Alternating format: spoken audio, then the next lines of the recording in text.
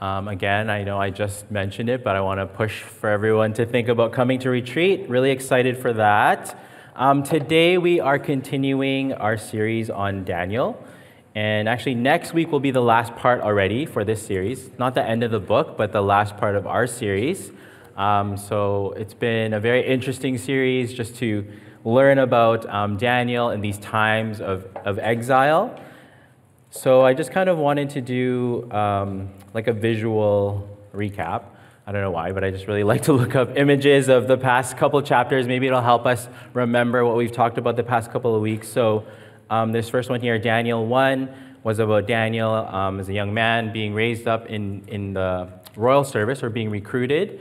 They were looking for all the healthy, strong young men and with his friends, and they didn't want to. He didn't want to violate the Jewish food laws because they were going to give them foods that they couldn't eat, and so he didn't want to do that. And so he asked them to test them with vegetables and water for 10 days. I don't know if this is ringing a bell for people. We talked about this a few weeks ago. And after the 10 days, they were looking healthier and more nourished than the other Babylonian men. And so from there, we kind of like see how Daniel and his friends move up in the royal service and serve the Babylonian Empire in that way.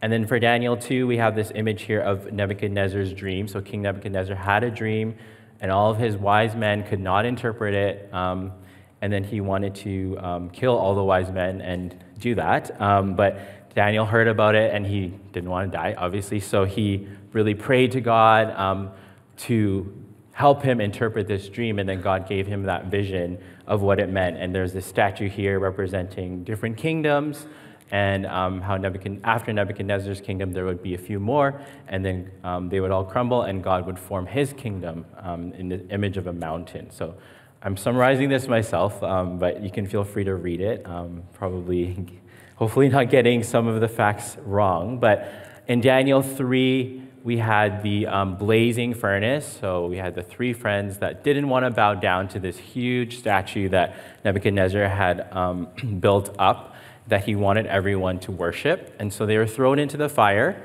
and then nothing happened to them because God was protecting them, and they could see a fourth one in the fire, which represents Christ, saving them from harm in the fire.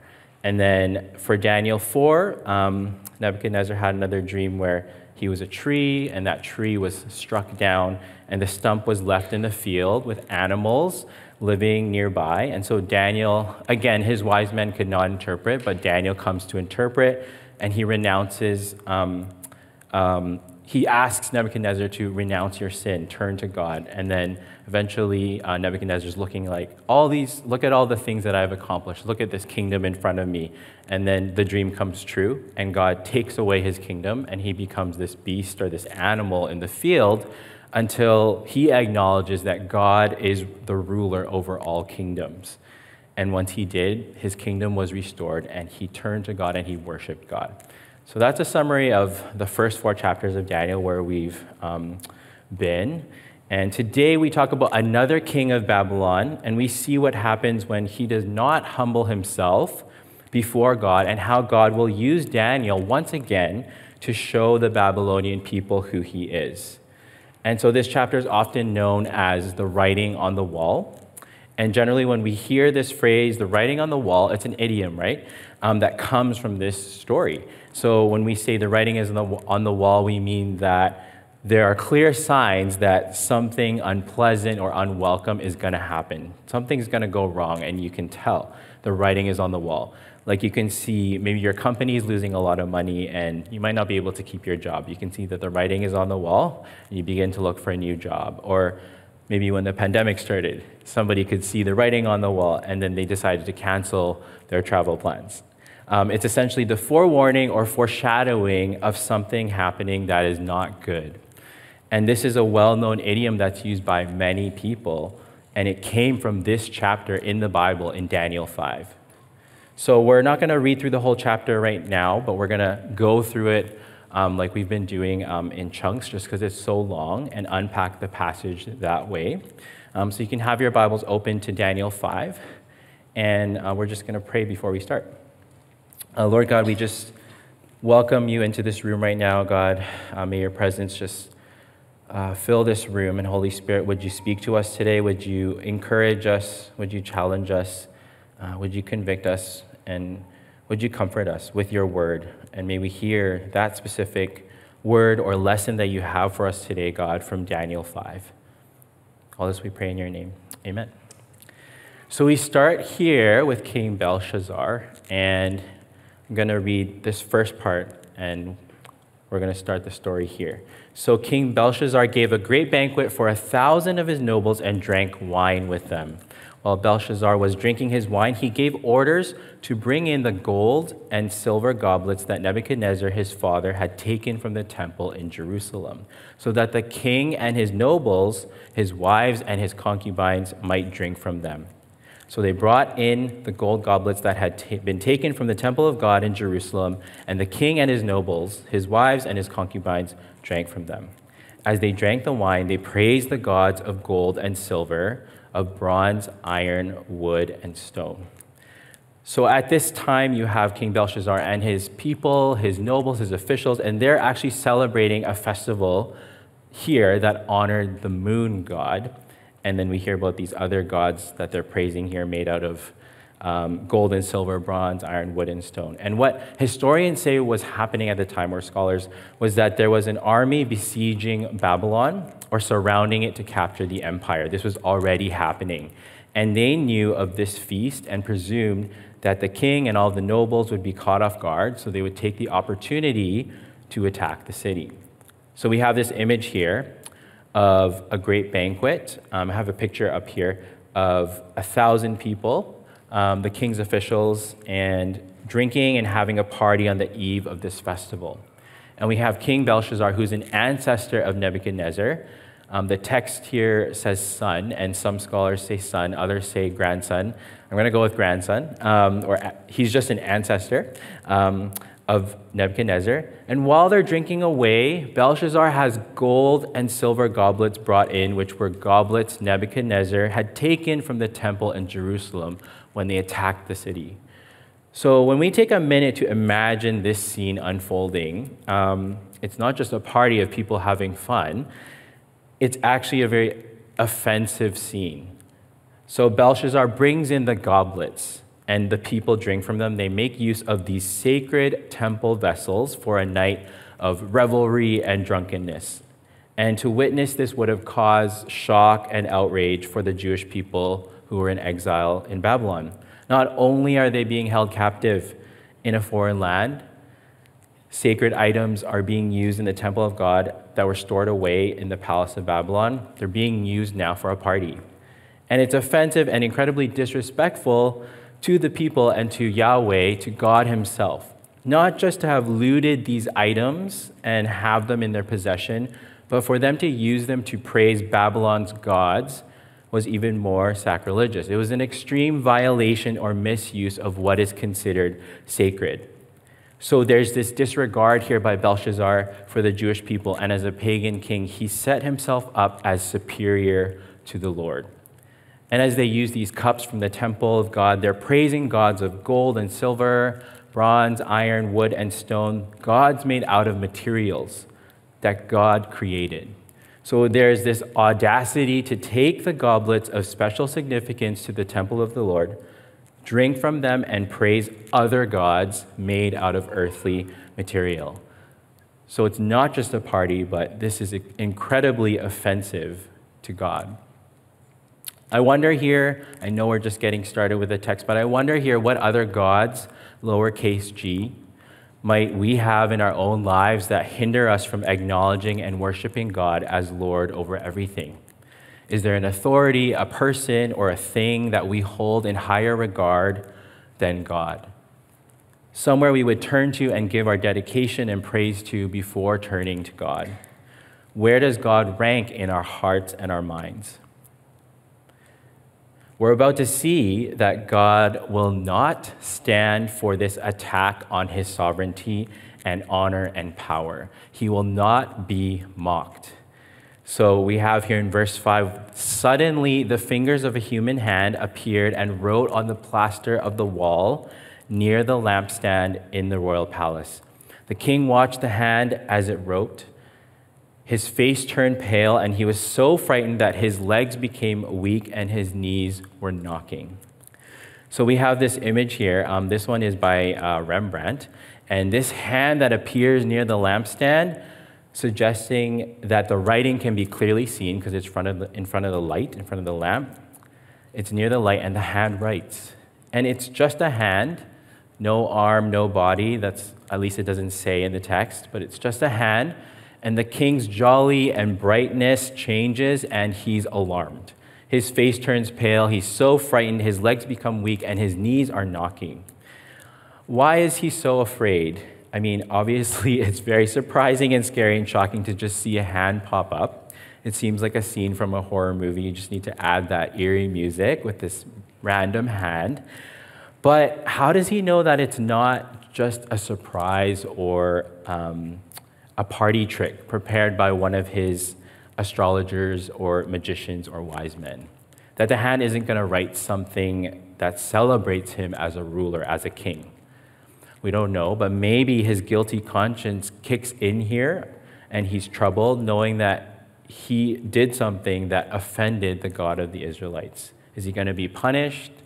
What did the writing on the wall say? So the king summoned the enchanters, astrologers, and diviners in verse 7. Then he said to these wise men of Babylon, "Whoever reads this writing and tells me what it means will be clothed in purple and have a gold chain placed around his neck, and he will be made the third highest ruler in the kingdom." Then all the king's wise men came in, but they could not read the writing or tell the king what it meant. So King Belshazzar became even more terrified, and his face grew more pale. His nobles were baffled. He probably didn't just summon this group. He probably called out loudly with strength in fear, desperate to know what the writing on the wall meant. So he promises clothing in purple, which is a color associated with royalty in the ancient world, and a gold chain or collar, something substantial in jewelry. So all of the wise men came, and they could not read the writing or figure it out. And we see this parallel here with the king's men being unable to interpret Nebuchadnezzar's dreams. And the wise men probably couldn't read the writing on the wall, not because it was written in a language or characters they didn't know or recognize. It was written in Aramaic. But maybe because God simply prevented them from being able to understand it. Maybe he put a mist in their eyes, we don't know, or just confused them, so that the interpretation of this mystical writing would be reserved for somebody else, like Daniel. So Daniel is once again brought in years later, and it's the queen, possibly the mother of Belshazzar, the queen mother who brings up his name. In verse 10, it says, "The queen, hearing the voices of the king and his nobles, came into the banquet hall. 'May the king live forever,' she said. 'Don't be alarmed. Don't look so pale. There is a man in your kingdom who has the spirit of the holy gods in him. In the time of your father, he was found to have insight and intelligence and wisdom like that of the gods. Your father, King Nebuchadnezzar, appointed him chief of the magicians, enchanters, astrologers, and diviners. He did this because Daniel, whom the king called Belteshazzar, was found to have a keen mind and knowledge and understanding, and also the ability to interpret dreams, explain riddles, and solve difficult problems. Call for Daniel, and he will tell you what the writing means.'" And at this point, Daniel is around 80-something years old, and yet he comes to mind because of the impact that he had previously with King Nebuchadnezzar. He was able to interpret the dreams of the king. He had wisdom that came from God, knowledge, understanding beyond all the other wise men. And he was humble, obedient to the Lord, and loyal. And Daniel was summoned separately. For some reason, he did not accompany all the other wise men. Belshazzar did not know Daniel personally. Maybe Daniel had already left the public service by this time. He was here being called at his older age to decipher this mystical writing on the wall. And we see this failure here still, again, by the Babylonians to recognize that the wisdom Daniel has comes from God. They continue to use this phrase, "the spirit of the holy gods," lowercase g, is in you. But we also see that when a crisis arises, people can turn to men and women of God for answers. because no wisdom is greater than God's wisdom. There's this continued theme here that human wisdom, even the greatest powers, the dark arts, or cannot compare to the wisdom and power and authority of God. We see a repeated demonstration here of this as Daniel's called in to interpret dreams, as he figures out how to navigate life in Babylon as a Jewish exile, and he succeeds in climbing up the ranks in the royal service. And God gave Daniel his wisdom in these situations where it was life or death for some of these situations. And God used Daniel to fulfill his purposes and to make himself known. And this is significant when we realize that we can come to God for wisdom that cannot be compared to. When we realize that we need his wisdom to learn how to live, what to do, because our own human wisdom is flawed and insufficient. And as exiles in this world, citizens of a pluralistic world where we are in it but not of it, God can and will use us to demonstrate his power and glory, just like Daniel. And we need to know how valuable we are as his representatives, as his children. God wants us to serve him by serving this world well, despite not belonging to it. To offer ourselves as a living sacrifice, holy and pleasing to God, and not conform to the pattern of this world, but be transformed and different. That comes from Romans 12, 1-2. And I've got the Message translation here, which I think really explains well how we are to live as exiles. As we think about this story in Daniel, or the book of Daniel, and think about us today as peoples in a foreign land, in a world that is not actually our home. This is not where we will be in the end as followers of Jesus. It says, so here's what I want you to do, God helping you. Take your everyday, ordinary life, your sleeping, eating, going to work, and walking around life, and place it before God as an offering. Embracing what God does for you is the best thing you can do for him. Don't become so well adjusted to your culture that you fit into it without even thinking. Instead, fix your attention on God. You'll be changed from the inside out. Readily recognize what he wants from you and quickly respond to it. Unlike the culture around you, always dragging you down to its level of immaturity, God brings the best out of you, develops well-formed maturity in you. How might we be conforming to the culture that we live in as opposed to fixing our eyes on God? Are we compromising? Are we being apathetic? We don't care. We just come to church and that's it. Where do we need transformation and renewal to happen in us so that we can offer everything before God and serve the world well?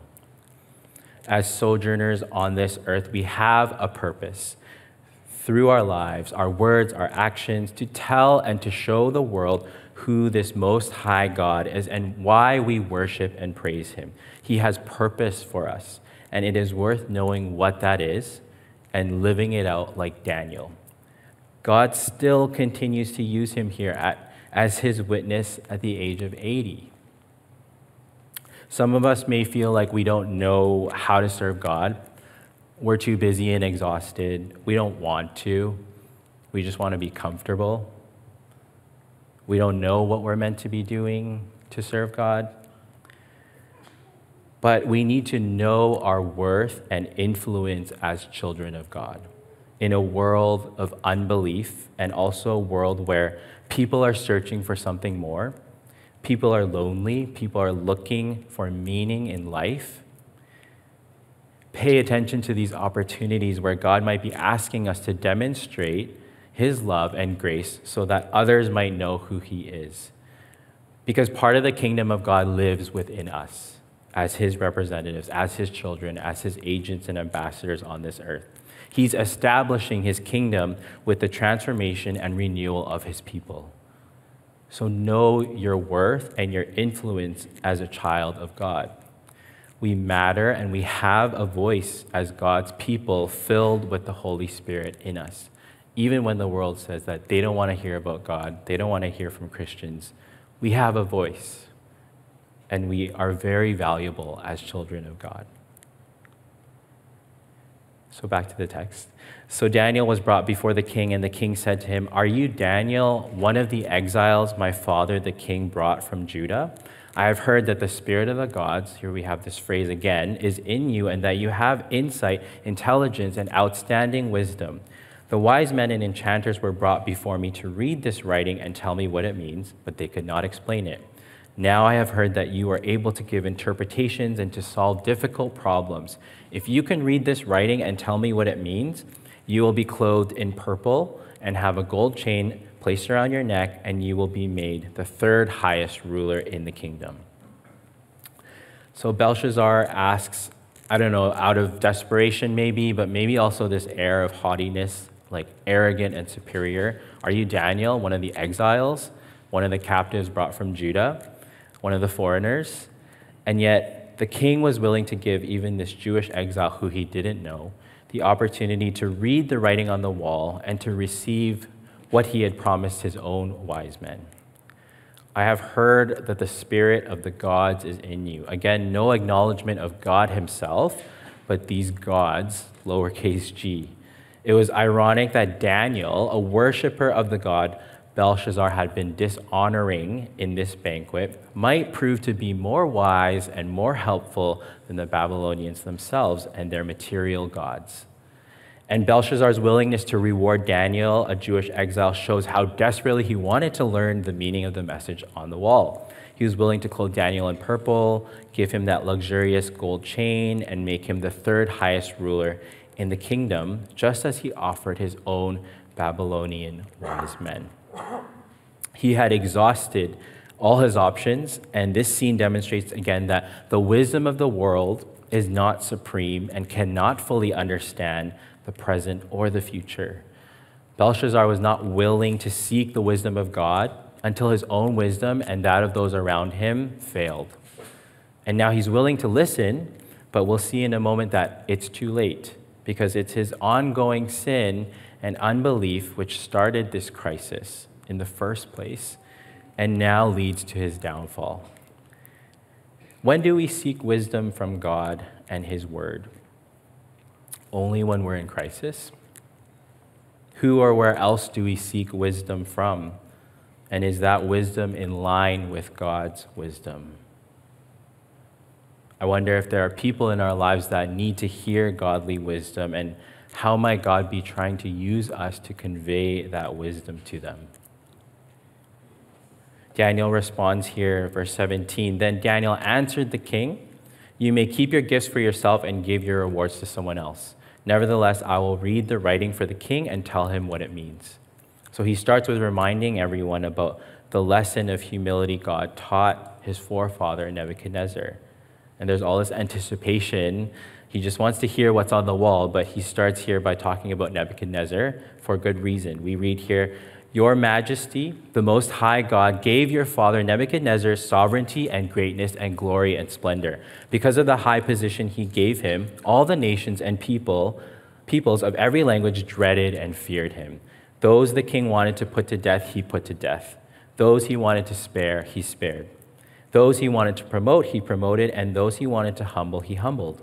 But when his heart became arrogant and hardened with pride, he was deposed from his royal throne and stripped of his glory. He was driven away from people and given the mind of an animal. He lived with the wild donkeys and ate grass like the ox, and his body was drenched with the dew of heaven, until he acknowledged that the Most High God is sovereign over all kingdoms on earth and sets over them anyone he wishes." Daniel reminds the people in the room, you can see this photo here, and imagine this grand banquet hall with 1,000 people, now eagerly listening about the incredible power and empire Nebuchadnezzar had, where he could do whatever he wanted. He could take anything he wanted, have anything he wanted. He could decide whether people lived or were killed, and elevate or promote or demote those that he wanted. And although he had everything, he behaved in a way where he abused his power, acting not reasonably, but with passion and impulse. God allows kingdoms to reign, and he gave Nebuchadnezzar that kingdom and the glory and the honor. But Nebuchadnezzar was prideful, and his heart was hardened. He was unimpressed by this God of the Jews, the God of Daniel, and more interested in commemorating himself, like with a large idol, and standing tall and proud of his achievements for Babylon. So God stripped him of his power and had him acting like an animal because of his arrogance and refusal to acknowledge who God is, the Most High God who is sovereign over all kingdoms on earth and sets over them anyone he wishes. Daniel had to talk about the past first in order to address the present, because there are obvious parallels here. And now, before Daniel reads Belshazzar the writing on the wall, which would explain his doom and downfall, he points out that Belshazzar has not learned from his ancestor. He has not humbled himself, even though he knew what happened to Nebuchadnezzar. So Daniel points out Belshazzar's sin. In verse 22, "But you, Belshazzar, his son, have not humbled yourself, though you knew all of this. Instead, you have set yourself up against the Lord of heaven. You had the goblets from his temple brought to you, and you and your nobles, your wives and your concubines, drank wine from them. You praised the gods of silver and gold, of bronze, iron, wood, and stone, which cannot see or hear or understand. But you did not honor the God who holds in his hand your life and all your ways. Therefore, he sent the hand that wrote the inscription." So Daniel explains to Belshazzar that he has chosen to be against God, to blaspheme the name of the Lord, as he and all of his officials drink from these goblets that did not belong to them, and they made them party cups, essentially. And instead, they praise gods who aren't even living, and they're inanimate objects. And they prefer to worship these gods that they cannot see or hear or know everything. But you did not honor the God who holds in his hand your life and all your ways, is what it says here. Belshazzar's ultimate sin was in not recognizing who God is as our creator and ruler, the one who gives us every breath that we take. And all of humanity lives because of him, and we are called to know him, to devote ourselves to him, and to glorify him, because God is transcendent over all since the very beginning. And so comes the fate of Belshazzar. Finally, with the writing on the wall, Daniel reads out for the people what it says. And this is the inscription that was written: Mene, Mene, Tekel, Parsin. And here is what these words mean. Mene, God has numbered the days of your reign and brought it to an end. Tekel, you have been weighed on the scales and found wanting. Paris, your kingdom is divided and given to the Medes and Persians. All of the words here refer to measures of weight, and it's spelled out pretty clearly, but we can look at each word in a bit more detail here. So mene can mean numbered, or mina, which is a unit of money, so numbered. And it refers to the number of years God had planned for this Neo-Babylonian empire that is now coming to an end. The word is repeated probably to stress the certainty of this point, the finality, that this kingdom is going to end now. Not only Belshazzar's reign was ending, but the time was up for the entire empire. Mene, Mene. Tekel can mean weighed or shekel, which is currency. Here we can see it refers to weight. Belshazzar has been weighed on the scales of right and wrong, of justice, and found wanting. So not wanting as in we want something, but wanting here means how we don't have something. We're lacking what is required or necessary. And so God weighed Belshazzar on his scale and found him deficient. He was not the ruler he should have been because he flat out refused to acknowledge God's sovereignty. He failed to measure up to God's standards of righteousness, and he was not loyal to God at all. Tekel. And then we have Paris here, which can mean divided or Persia, or again, some form of currency, half mina, half shekel. And here it means divided. Your kingdom is divided or broken into half and given to the Medes and the Persians. Mene, Mene, Tekel, Parsin. So God has numbered, he has weighed, and he divides. God set an expiry date for Babylon. He weighs out Belshazzar's loyalty, and he divides the kingdom into two. And so just as promised, in verse 29, then at Belshazzar's command, Daniel was clothed in purple, a gold chain was placed around the neck, and was proclaimed the third highest ruler in the kingdom. And that very night, Belshazzar, king of the Babylonians, was slain, and Darius the Mede took over the kingdom at the age of 62. We have no record of what the conversation was after Daniel read what was on the wall. We might expect the king to want to execute Daniel for proclaiming his downfall. Maybe he considered repenting, but he knew it was too late. Belshazzar honors Daniel as he said he would, with the things that he promised if Daniel could read the writing. But unlike Nebuchadnezzar, we don't see any evidence here or any script saying that he comes to honor God. We know that the writing's already on the wall, and Belshazzar's fate is set. So Belshazzar was actually the last king of Babylon, and that very night the empire was taken over. The Medes and the Persians were already pouring into the city as Daniel interpreted God's verdict against Babylon. And the fall of Babylon, just want to take an aside here, was very significant. Babylon is a name well known even today. The empire of Babylon, it was built very well and therefore had not been invaded for 1,000 years. And it had a double wall system with a moat between the two walls. The outer wall was miles long. It was very thick and super high. And I keep finding different numbers, so I'm not going to say how high, but it was very, very high. And many gates and hundreds more towers that reached above the wall. So it was not an easy feat to invade Babylon. They would have seen enemies coming from so far away. But this was the night of the festival, and maybe Belshazzar was confident in his security of the capital as he banqueted and drank, but the city was taken without significant resistance. I wonder why. Because of the writing on the wall and what God had decided would be the fate of Babylon.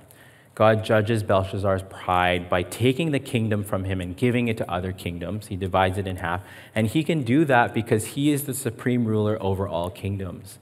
The Babylonian Empire had conquered Jerusalem, taken the people captive, looted the temple, and completely destroyed the city. And now God is saying, no, you don't get to do that to my people. You will not get away with this. So here is Daniel, to whom I will reveal your downfall. God will have the last word and reign supreme and establish his kingdom the way that he wants to. And what he declares over us will become true. As much as we think that we may have control and power in our human condition, the Most High God is worthy of our praise because he is sovereign over all and his power is limitless. This is the God that we believe in. He is truly Lord over all, and he knows the number of our days, and his ways are perfect. We learn here that God has power over all rulers on earth. When we compare Nebuchadnezzar and Belshazzar here, you can check out this infographic from the Bible Project. I got really into images this time. We see God bring justice, humbling Nebuchadnezzar and restoring him on the throne when he acknowledges the authority of God. And then here he gives away Belshazzar's kingdom because he learned nothing from the example of Nebuchadnezzar and he blasphemes against God. There is no fear of the Lord. There is no reverence for God. And there's this pattern here that human beings and kingdoms can become violent when they glorify their own power and redefine what is right and wrong and don't acknowledge God. See the Russia-Ukraine war, dictator regimes, human trafficking, corporate crime, corruption, etc. We live in a world today where the mention of God can be so offensive to many people because people want to be God themselves and decide what is right and what is wrong because of pride, because of lust, because of greed. We want to put ourselves on the throne instead of God because of our sin. But there's this promise that one day God will confront the beasts, these violent empires. There will be no more kingdoms except God's. He will rescue his world and his people by bringing his kingdom, which he's already establishing. He will rule over his world and vindicate his suffering people. And there will come a day when we won't be in pain, we won't be lonely, we won't be persecuted, we won't be sad, and we won't experience injustice. Because even when the worst events begin to unfold, God is still on the throne. Despite what it looks like, despite what we may be going through, God is in control. Do we believe that? Have we accepted that? And furthermore, can we fully surrender all of us to him knowing this? This book, this story has a message of hope, and it should motivate us to be faithful, to hang on and continue to be loyal and live out the calling God has for us, just like Daniel. God brought Daniel up to be a prominent leader in Babylon, to show that he alone reigns over every king, and he will make himself known. And we know that he already has brought us a Savior and transformed a cross into his throne. He made our sin his own, and despite what it looked like, he was still in control because he rose from the dead, and now he sits on the highest throne above every president, prime minister, army, power, in order to give us this hope that he will return to reign forever.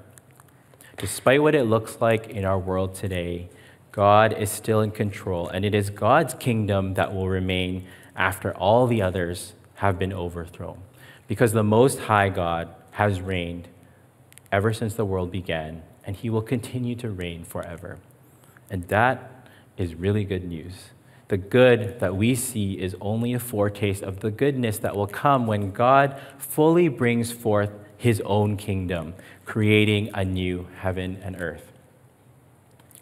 What is God's plan for you? Where and how is he using you to show others that he is God? To show yourself that this God that you hear about, that you believe in, that you pray to, that you listen for, that you trust in, is real and truly victorious over everything. And we are called to fear him and to have the utmost reverence for him, for he is the great I am. So as we live and work and exist in the Babylon of today, with its own institutions that demand our allegiance to politicians, influencers, idols, and gods, how are we being called to seek the well-being of the world while our allegiance is to somebody greater? To live in this tension between subverting the culture we live in and have loyalty to the Most High God. Perhaps instead of focusing on what we may have done for God lately, we first need to be honest with ourselves about whose side we are on. Where does your loyalty lie? We have some questions up here. I'm not going to go over them. They are questions I asked throughout, but for discussion, they'll be posted. And I want to take some time now for us just to pray and to quiet our hearts and just to reflect. And I want to read a few verses from Psalm 139. It says, "Search me, God, and know my heart. Test me and know my anxious thoughts. See if there is any offensive way in me, and lead me in the way everlasting." Search me, God, and know my heart. Test me and know my anxious thoughts.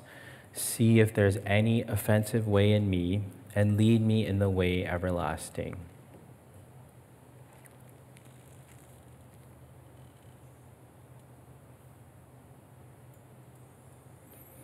O sovereign God, we just give to you all that we may be feeling, that we may be experiencing as we hear from your word today. Ruler over all kingdoms, may we submit to your wisdom that is greater than any other wisdom. Fill us with knowledge and understanding so that we might be able to serve you and this world. Keep us away from what does not please you in this worldly culture. Help us fix our eyes upon you. Most High God, who gives us breath and holds our lives in your hands, renew and transform us. We want to be loyal to you, God, and cast away all other gods and idols in our lives, not elevating other people or things, but centering our lives around worshiping and glorifying you with all that we are. Be exalted high in the heavens, for you alone are worthy of our praise, Jesus. Amen.